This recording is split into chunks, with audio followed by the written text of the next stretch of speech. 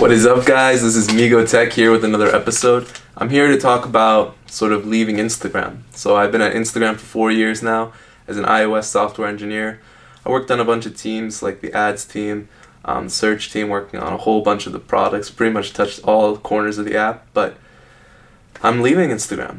So it's been one heck of a journey, and it's not really what I had expected in terms of just being there for so long. I think the thing you miss the most is going to be the people. For those of you that keep asking me about tech support, about your Instagram account that's been lost or compromised, I can't really help you. I don't really work there anymore. So if you have a problem, I think there's like an email address that you can send an email to, so do that. Yeah, I'm just here to talk a little bit about sort of why I think you should also leave your company or consider leaving it. I wanted to give you guys something that I took away from my time, which is maybe the 5 reasons as to when you should think about leaving a company. So without further ado, let's start with number 1. You're too comfortable. You've been working at a company for a long time and you feel really comfortable. You've been doing the same stuff over and over again, and you can do it easy, no problem.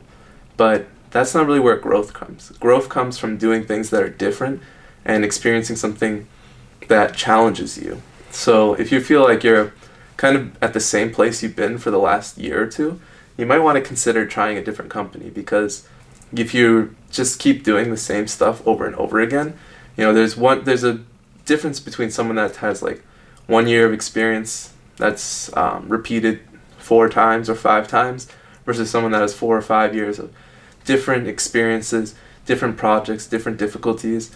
There's a lot more that you can learn from that. So yeah, just consider not being too comfortable. Number 2, compensation. Compensation is an important part of why we work. I mean, we don't work for free. Nobody does.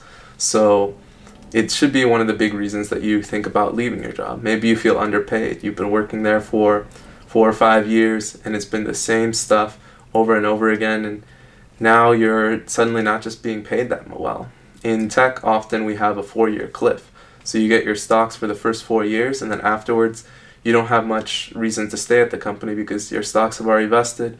There's not really much holding you there, so it makes more sense to leave the company and go somewhere else. If this happened to you, you might consider leaving for somewhere where you have a new 4-year equity grant, as opposed to staying at the same company and being underpaid.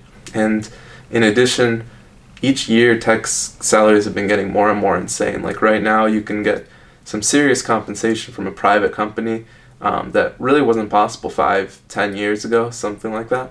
So just constantly being able to improve your compensation is a big factor. Number 3, a lack of interesting projects.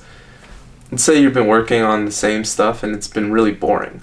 This goes hand in hand with number 1, where you feel too comfortable, but instead of feeling comfortable, it's more like you just don't get the chance to work on anything interesting. The same stuff you've been working on, and it's like really easy stuff for the most part. It's like change a button color, or improve some logging flow, or write a test for some small component.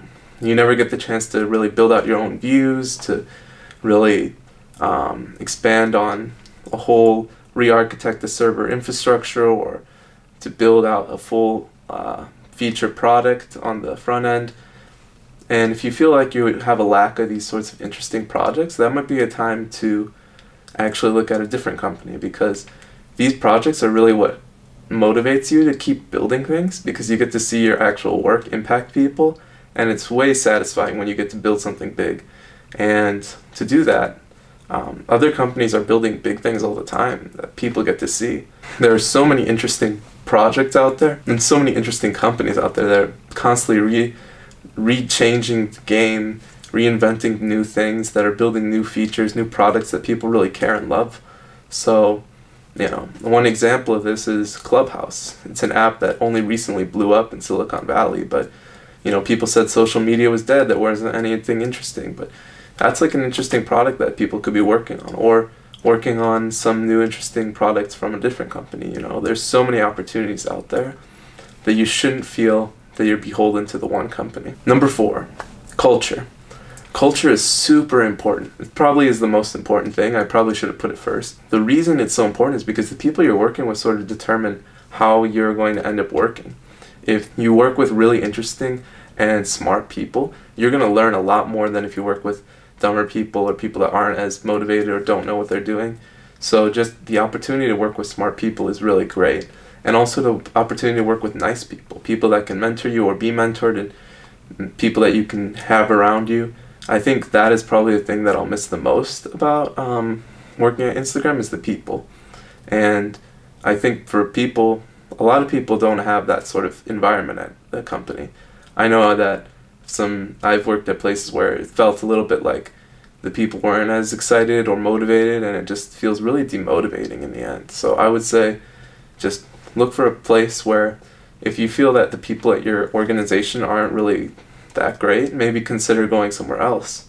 And, some signs of it might be they don't take feedback very well, there's a lot of politics at work, you don't get along great with your manager, maybe your coworkers are really focused on what they're doing and they don't want to help you, or vice versa.